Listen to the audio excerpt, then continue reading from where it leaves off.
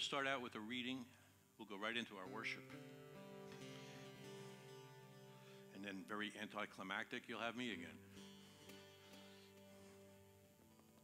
Come on. A reading from Luke 24. Now, on the first day of the week, very early in the morning, they and certain other women with them came to the tomb, bringing the spices which they prepared. Somebody say the Spice Girls were there. But they found the stone rolled away from the tomb. Then they went in, and they did not find the body of the Lord Jesus. And it happened, as they were greatly perplexed about this, that behold, two men stood by them in shining garments. Then, as they were afraid and bowed their faces to the earth, they said to them, "Why do you seek the living among the dead?" That's a great. He is not here, he is risen. Remember how he spoke to you when he was still with you in Galilee, saying, "The Son of Man must be delivered into the hands of sinful men and be crucified, and on the third day rise again." And they remembered his words. Let's stand together for the first song.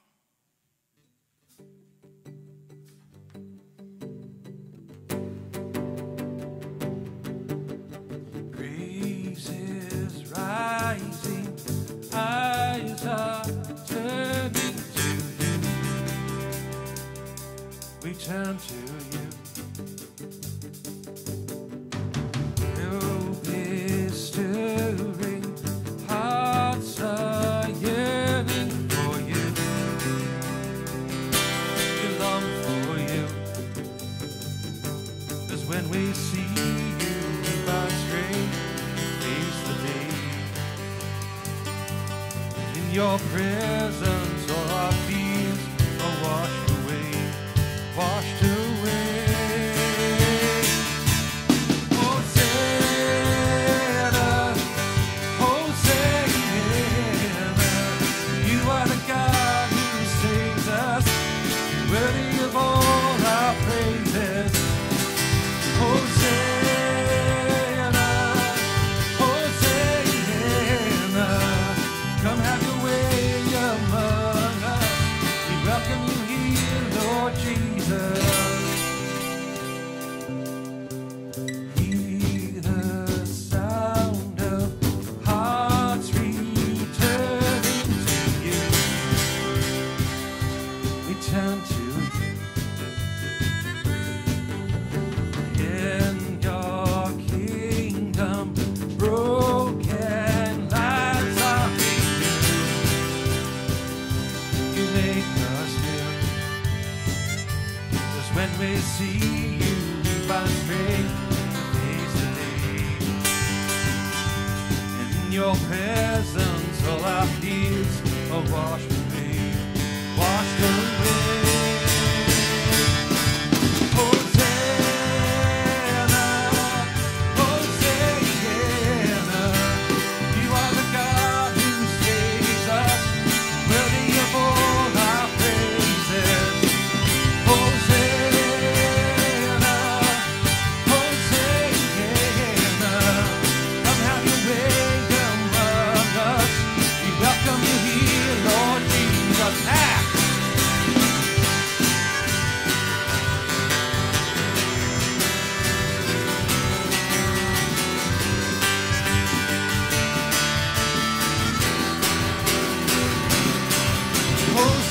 Hosanna, Hosanna, you are the God who saves us, worthy of all our praises. Hosanna, Hosanna, come have your way among us. We worship you here, Lord Jesus.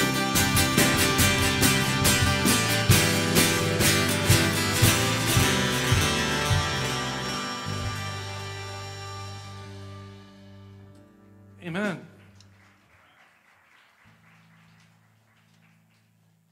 You can be seated if you like, or stand on your chair, or stage dive from the piano. Just be careful.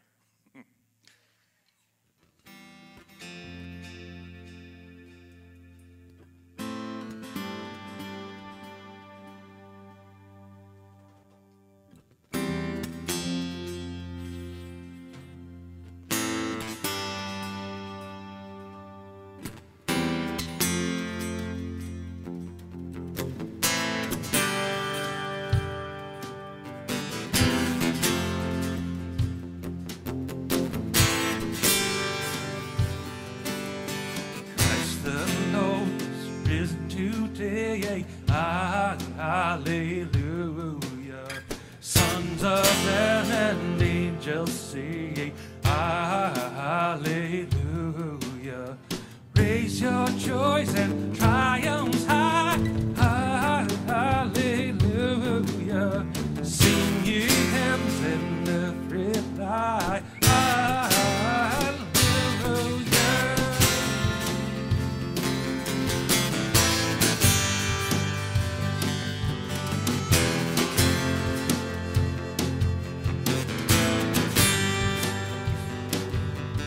Lives again our glorious King, hallelujah. Where, oh, death is now thy sting, hallelujah. Dying once he all doth save, hallelujah. Where thy victory, oh, grave, hallelujah. He's not dead, he is alive. We have this hope in Jesus Christ.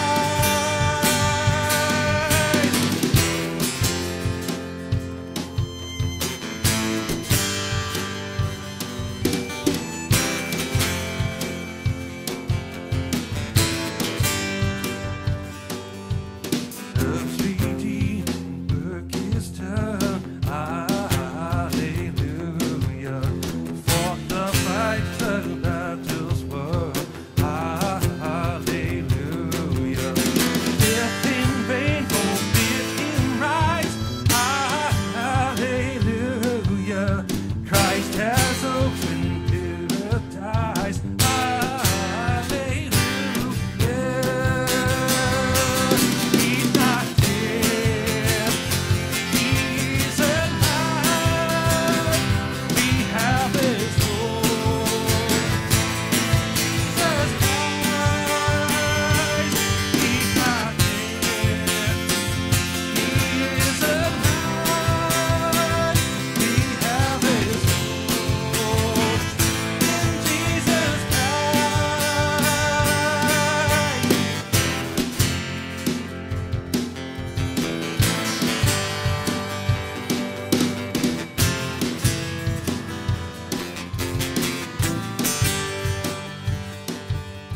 So we now with Christ has led, hallelujah. Follow our exalted head, hallelujah. Be like him, in him we rise, hallelujah.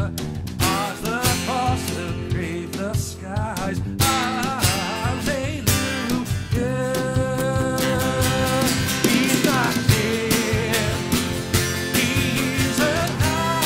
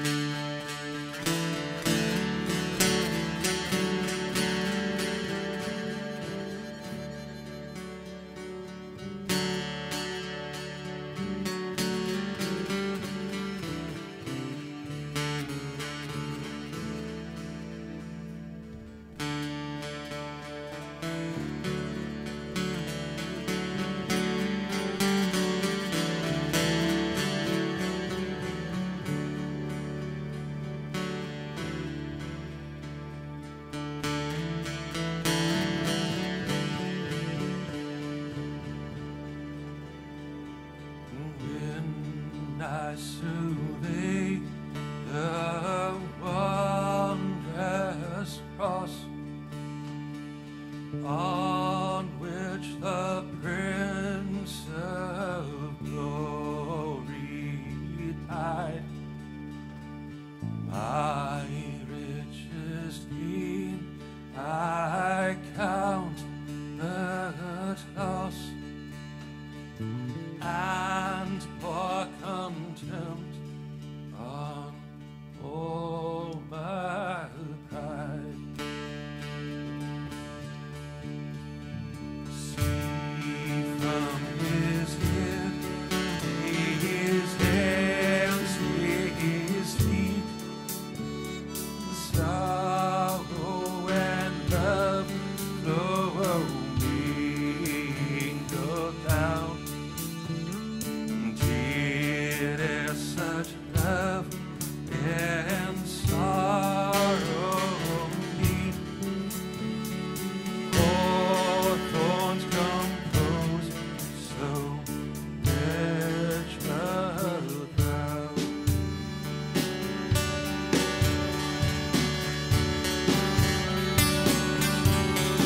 Oh, the wonderful cross! Oh, the wonderful cross! It's become that and find that I may truly live.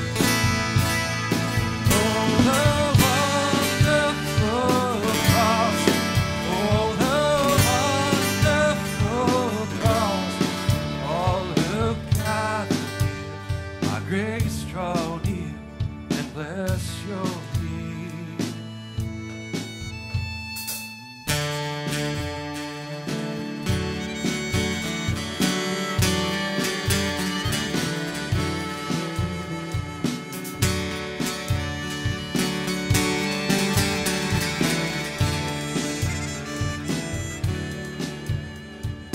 Were the whole realm of nature mine, that an offering far too small, love so amazing, so divine, demands my life, my soul, my own.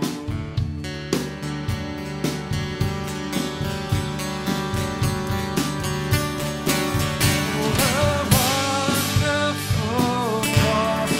Oh, the wonderful cross!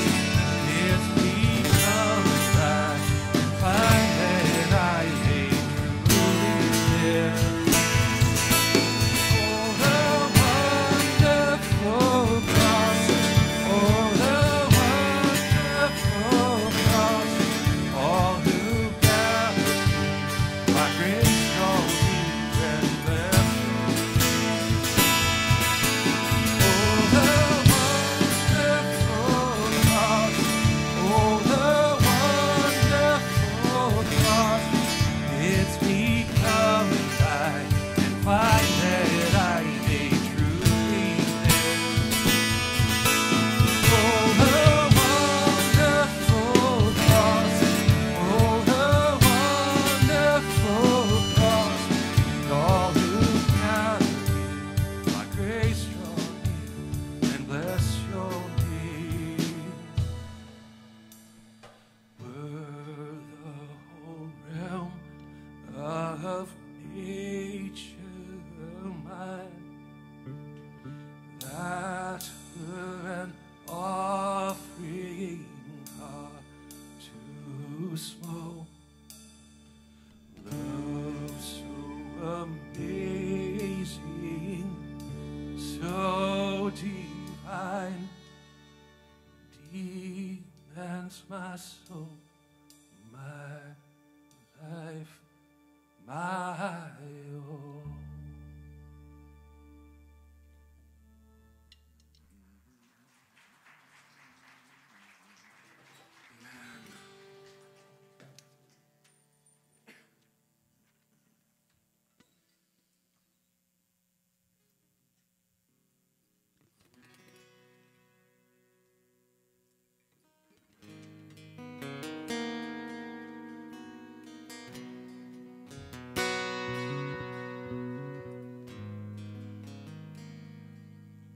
Your blood speaks a better word than all the empty claims I've heard upon this earth. Speaks righteousness for me and stands in my defense. Jesus, it's your blood.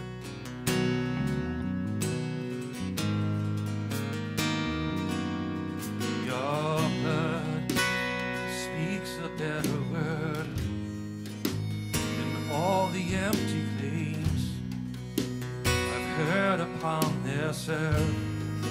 Speaks righteousness for me, stands in my defense.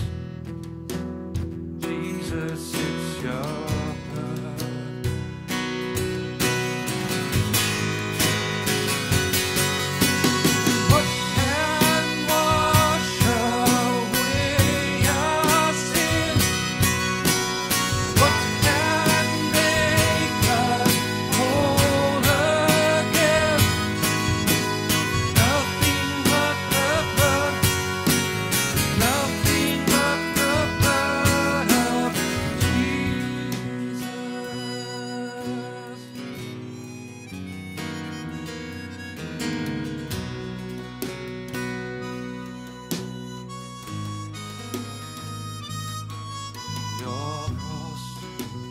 Testifies in grace, tells of the Father's heart to make a way for us. Now boldly we approach earthly confidence, only by your blood.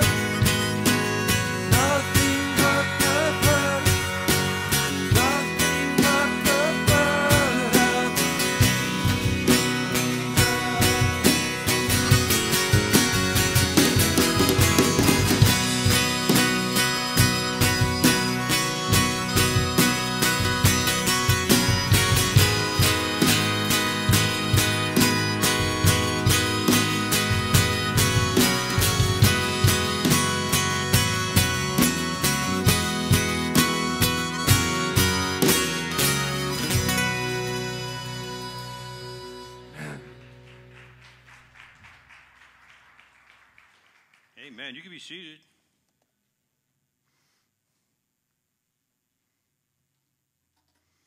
So if we were in one of those old country churches right now, those old Nazarene country churches out in wherever, I would be yelling out, "He is risen," and you guys would be yelling out what? He is risen indeed. There he goes. Let's do it one more time. He is risen. He is risen indeed. You. Happy Easter, everybody. You know, today we're joining with churches all over the world and churches all throughout the centuries in celebrating the resurrection of Jesus Christ and the fact that it was love that caused him to come from the throne room of heaven to be here among us. And he walked around and for 30-something years, 33 years. And it is love that sent him to the cross to die for us sacrificially and to save us and the entire world from their sins. So today we celebrate, today we're worshiping the risen Jesus. There is a guy named Dr. S.M. Lockridge. And he was part of the civil rights movement. He marched with Martin Luther King, and he was also a great, great preacher. And if you ever went to one of those all-African-American, I spent some time in an all-African-American church preaching, and I'll tell you, I learned a lot from those guys, I was at part of an ordination service, and I watched it, I was like, wow. But Dr. Lockridge, you've all heard his sermons, bits and pieces of them. Every pastor has gleaned from them. If they haven't, it's because they're too young and they don't know who he is. But the first one he did, you heard last week, actually. Here comes the king, my king, my king. And we played that message last week. But he had another one called It's Friday, but Sunday's Coming. It's Friday. Just the title alone wins me. And Tony Campolo hijacked it, and then he wrote a book about it. But the fact is, I want to give you 3 minutes of this great preacher, and we have the passion is linked behind it. But it's Friday, and Sunday's coming. Give him a listen, please.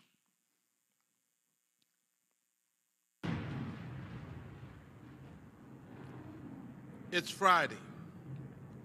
Jesus is praying. Peter's asleep. Judas is betraying. But Sunday's coming. It's Friday. Pilate's struggling. The council is conspiring. The crowd is vilifying.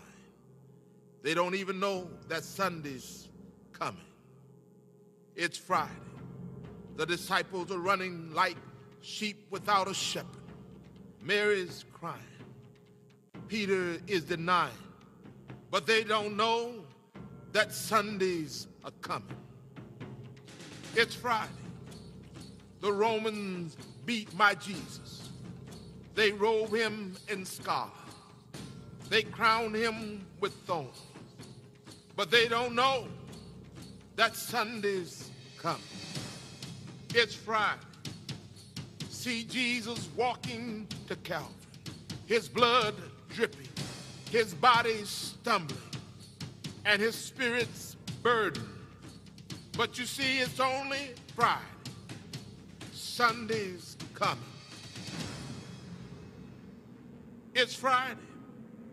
The world's winning. People are sinning. And evil's grinning. It's Friday. The soldiers nailed my Savior's hands to the cross. They nailed my Savior's feet to the cross. And then they raised him up next to criminals. It's Friday. But let me tell you something. Sunday's coming. It's Friday. The disciples are questioning what has happened to their king. And the Pharisees are celebrating that their scheming has been achieved. But they don't know it's only Friday. Sunday's coming. It's Friday. He's hanging on the cross, feeling forsaken by his Father, left alone and dying. Can nobody save him? Oh, it's Friday, but Sunday's coming. It's Friday. The earth trembles. The sky grows dark. My King yields his spirit. It's Friday. Hope is lost. Death has won. Sin has conquered. And Satan's just a laughing.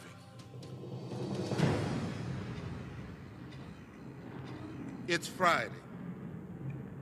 Jesus is buried. A soldier stands guard, and a rock is rolled into place. But it's Friday. It is only Friday. Sunday is a coming.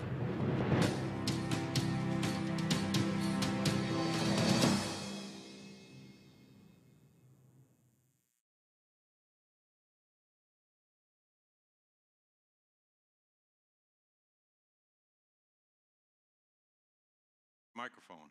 Thank you. And Easter being Sunday. But, you know, it's still not over either. I mean, it's Sunday, but Jesus is coming too. It doesn't stop. He is coming back. He promised to come back. Today it's about Easter today, and we're celebrating today, and we're launching into a new series called Love Reigns. So for the month of April, you could say it's all going to be all about love. We're going to look at how love transforms your past, your present, and your future. Speaking of love, Huey Lewis and the News had a song, The Power of Love. Anybody remember that song? Huey got it. He really understood, but I think a lot of people underestimate the power of love. I would argue that love is the strongest force in the universe. And men, and all the men sitting here, and maybe you ladies too, you've done some pretty crazy things to maybe capture the heart of someone that you care about. For me, I just remember, girls, you have no idea. Girls were scary when we were kids, They were like, I don't know if they had cooties or whatever it was, but I was afraid to talk to girls. I didn't grow up with any sisters. And then I saw this girl at a freshman year in high school, and she was at the locker, and I was like, whoa, I got hit, I got thunderstruck, man.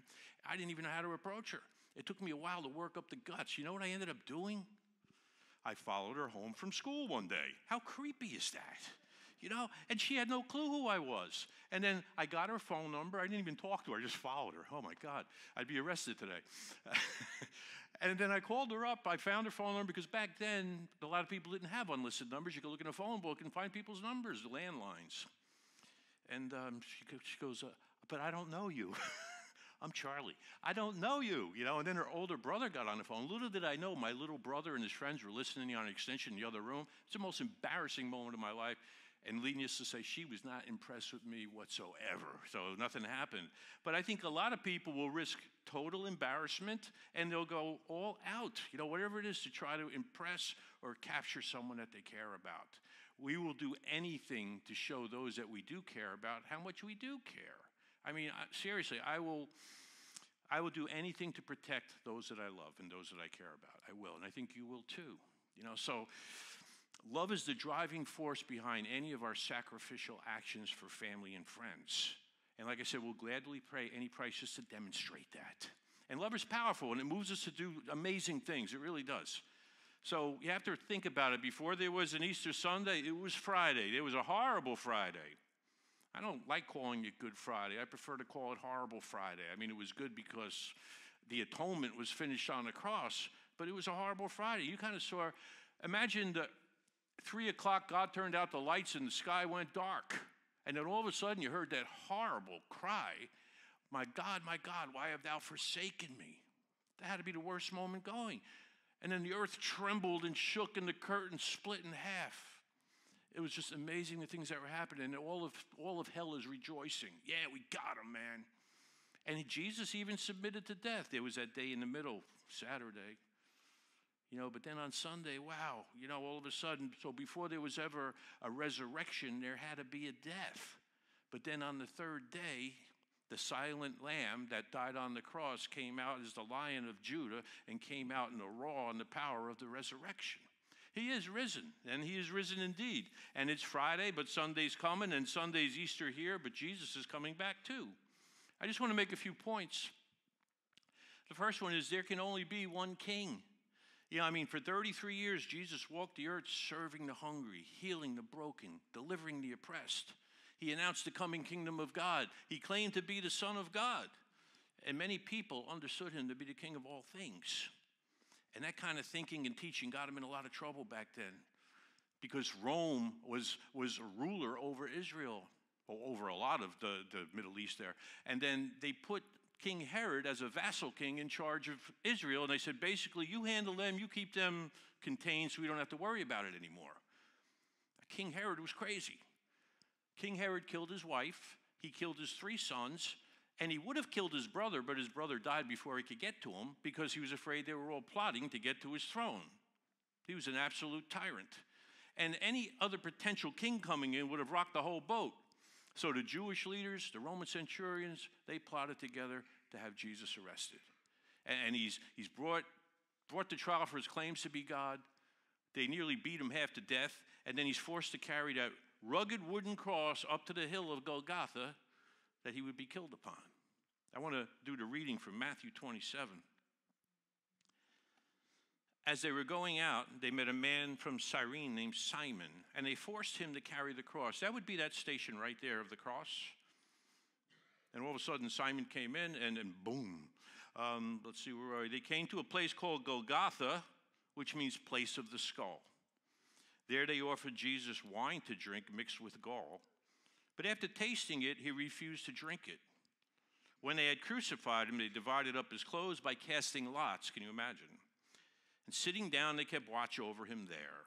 Above his head, they placed the written charge against him. This is Jesus, King of the Jews.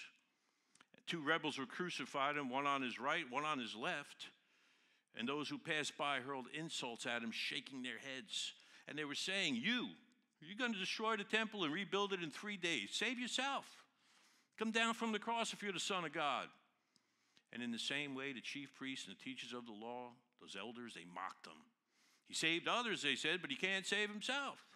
He's the King of Israel. Let him come down from the cross, and we'll believe in him then. The crucifixion was marked by ridicule and disbelief. And the soldiers mocked him when they put that sign up over his head that they didn't believe it, but it was meant as a mock. Little did they know. And those who passed by mocked him, just yelling, hey, he can't even save himself. If he's the Son of God, how come? What's going on? The priests and teachers are mocking him. These are the priests. These are the religious leaders. And they're mocking him, saying, you know what? Get off the cross, then we'll believe you're the king.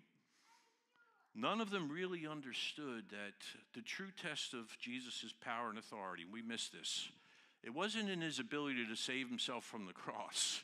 The true test was 3 days later to raise himself from the dead. That was the test. And sometimes we miss the proof of Jesus' lordship, because we're expecting him to prove himself in a certain way, and then he does something completely different.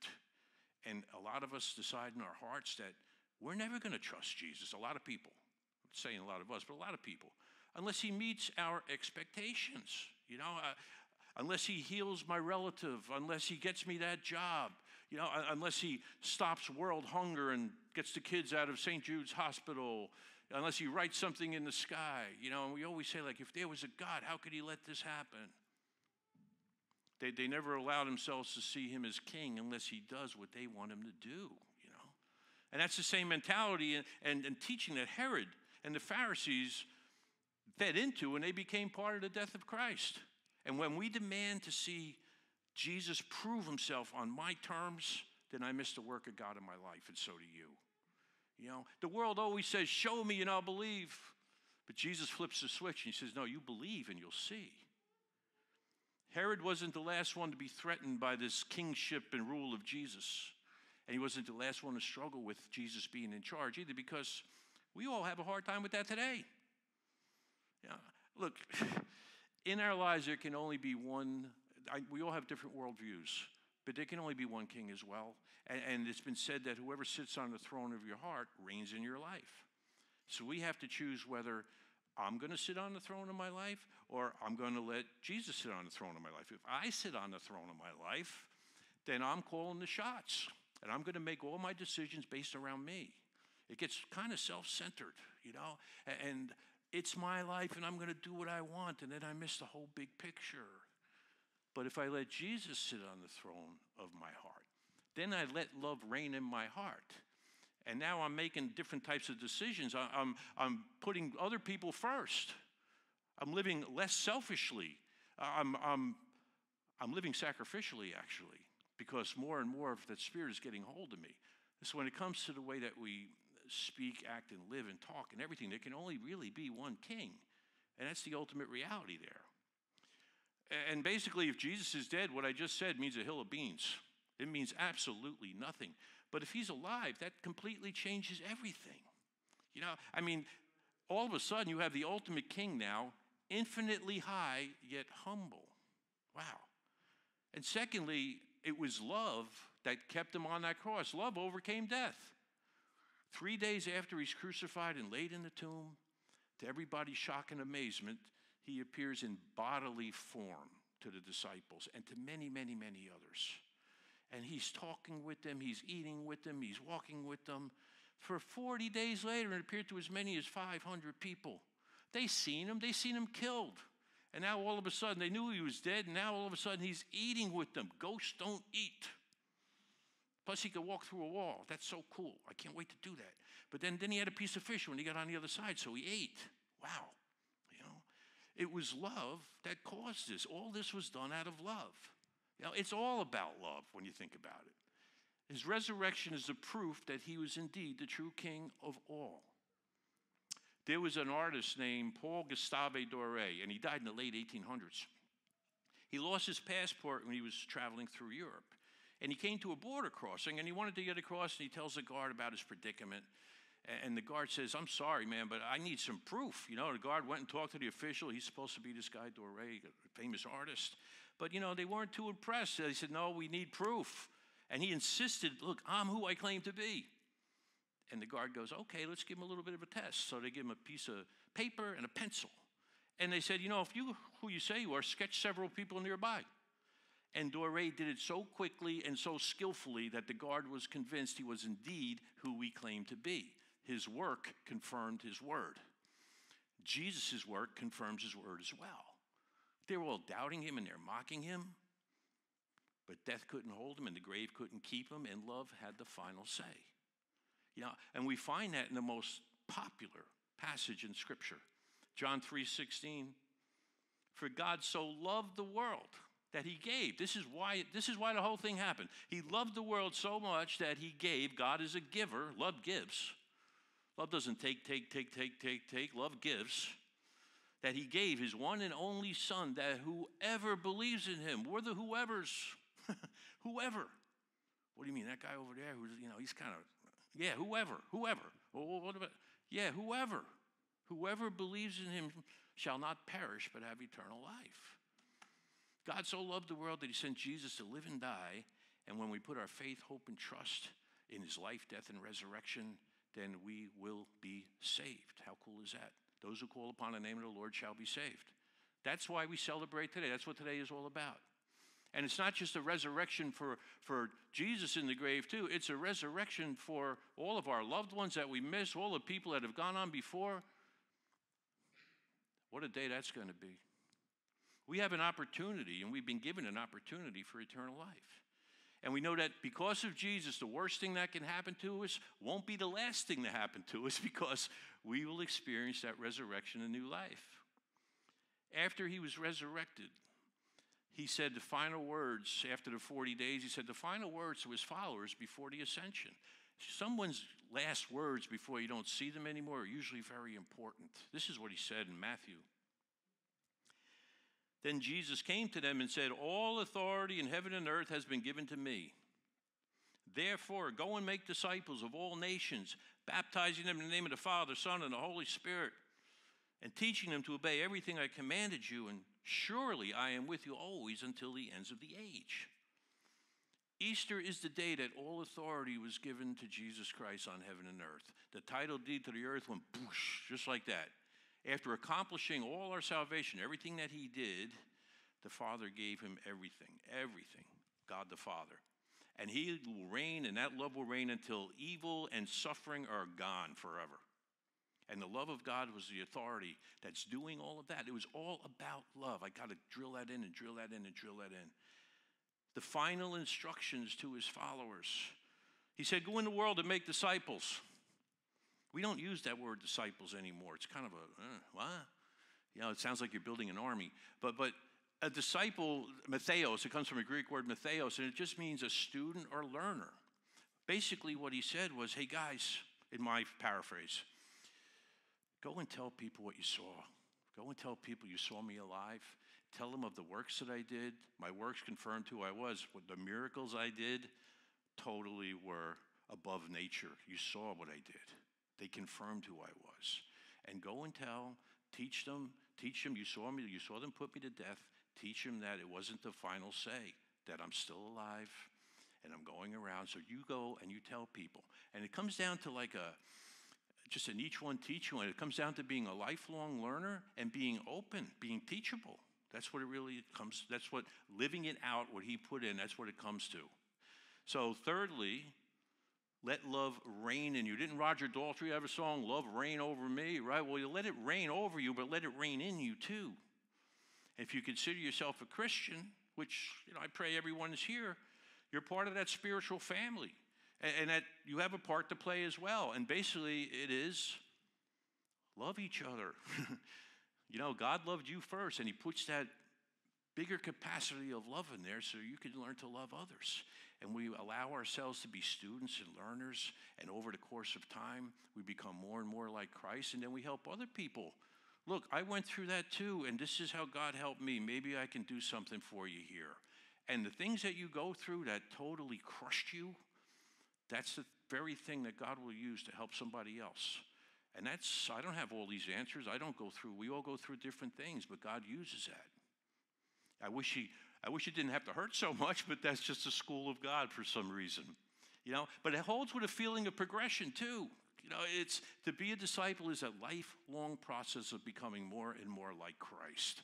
That's what it is. And we'd like to say, Jesus lives in our heart, but Grandpa lives in our bones, So, that messy room is still there at times, So we have a progression moving forward, but there's also there's those negative process and there's a positive process. But it seems to always be there, right? But when we submit to the love of Christ, we're compelled to live like him. Not behavior modification, set of rules. I have to do this. If you're doing it like that, forget it. It's tug of war. You're never going to win that war. But if you stare into the beholding of the holy other, you'll see after a time, those things just kind of go away.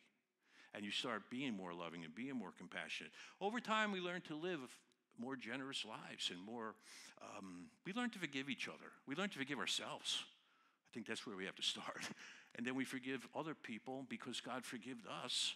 And then we practice maybe self-control a little bit more, and we learn to be people of peace, and we learn to be kinder and learn to be a little more humble and a little meek is, power under control. And so, anger's there. He said, be angry, but sin not. So there's a righteous anger. There are times when you get angry. So it's okay. It says it's sin not. To let it go after a while. Let it go, and don't let it cause you to do something you're going to regret. I became a believer at a very young age, but I didn't really, I wasn't fully aware of the decision I made. But I knew that Jesus died for me on the cross.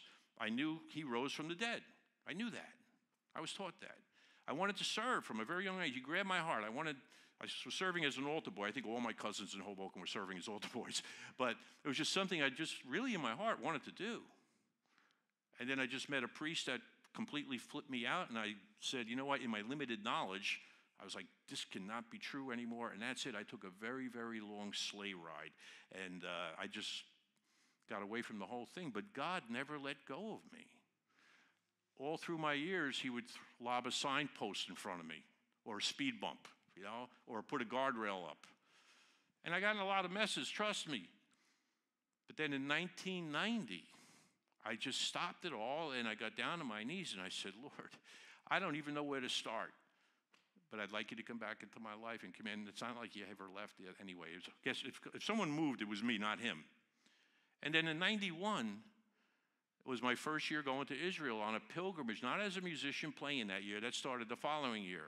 But I just wanted to see. I wanted to see where Jesus walked, and I wanted to see these places for myself. And creation bears witness that the Creator was there.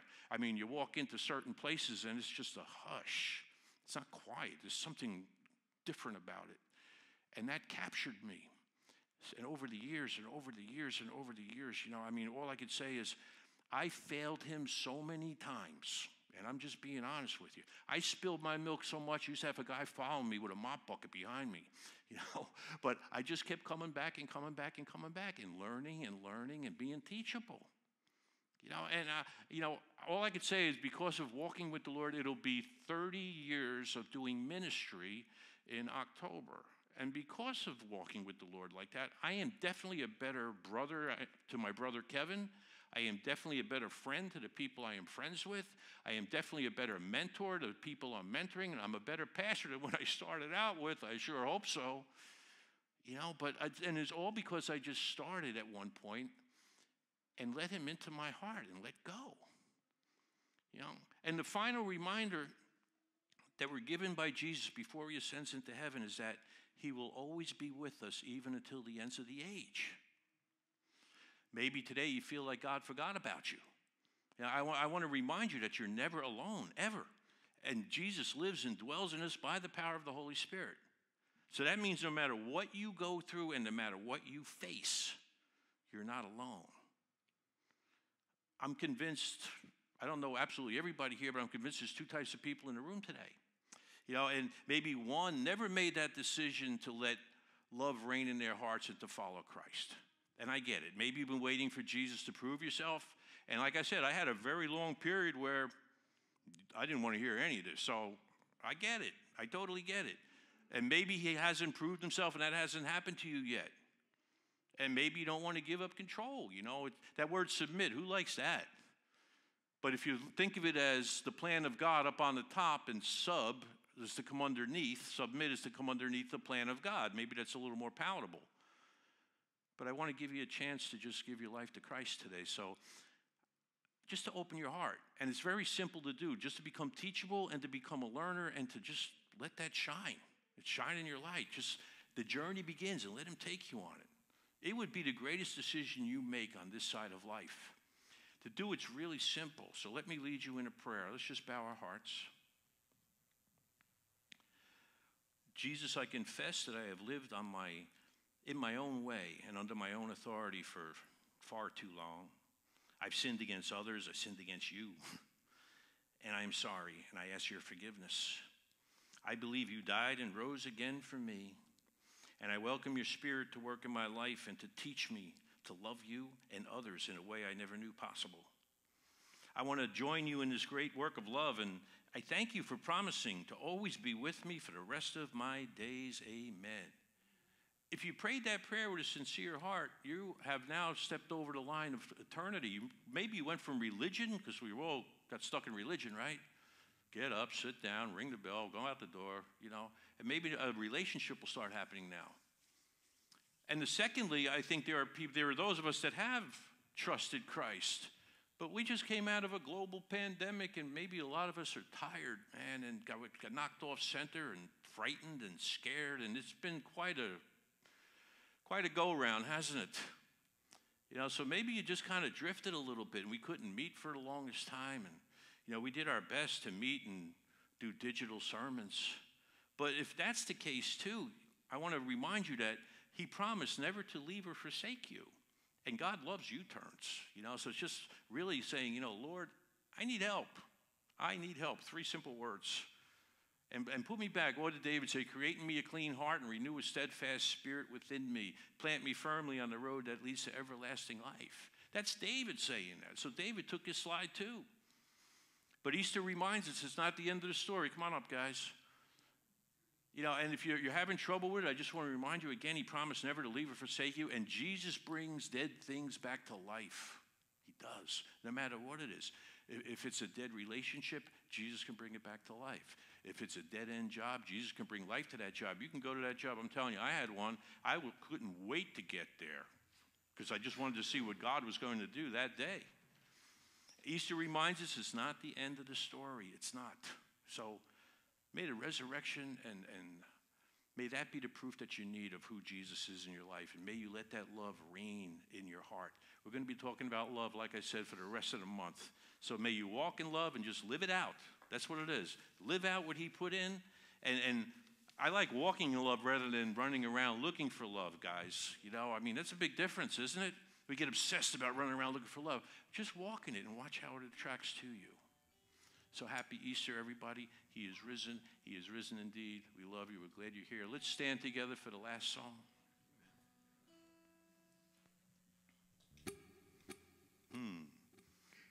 Let me bang on the drum, man.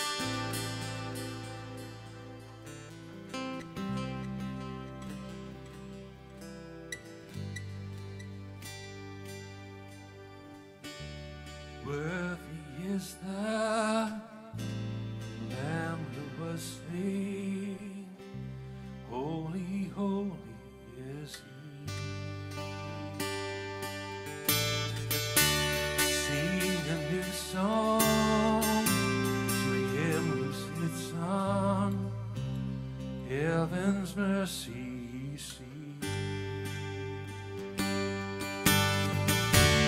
Worthy is the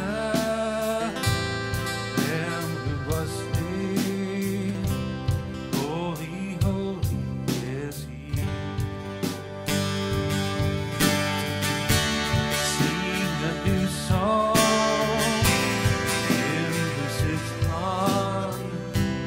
Heaven's mercy seat. Holy, holy, holy is the Lord God Almighty, who was and is to come. With all creation I sing praise to the King of Kings. You are my everything.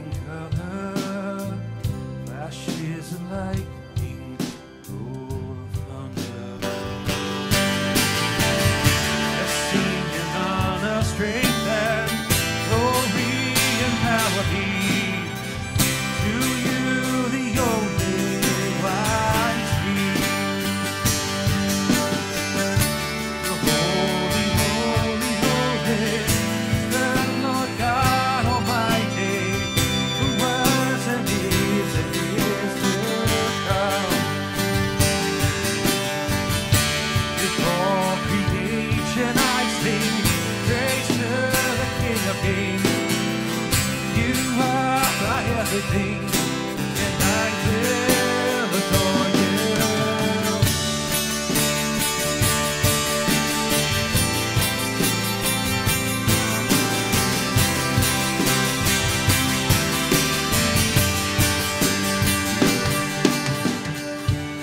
Filled with wonder, awestruck wonder, at the mention of your Jesus, your name is power, breath and living water, such a marvelous mystery. Holy, holy, holy is the Lord God Almighty, who was and is to come. With all creation I sing praise to the King of Kings. You are my everything, and I will adore you. Holy, holy, holy is the Lord God Almighty, who was and is to come. With all creation I sing praise to the King of Kings. You are my everything, and I will adore you. Holy, holy is the Lord God Almighty, who was and is to come. With all creation I sing praise to the King of Kings. You are my everything, and I will adore you.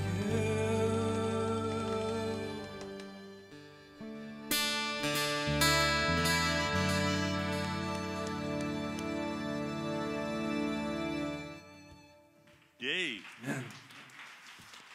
He is risen. He is risen indeed. Happy Resurrection Day, everybody.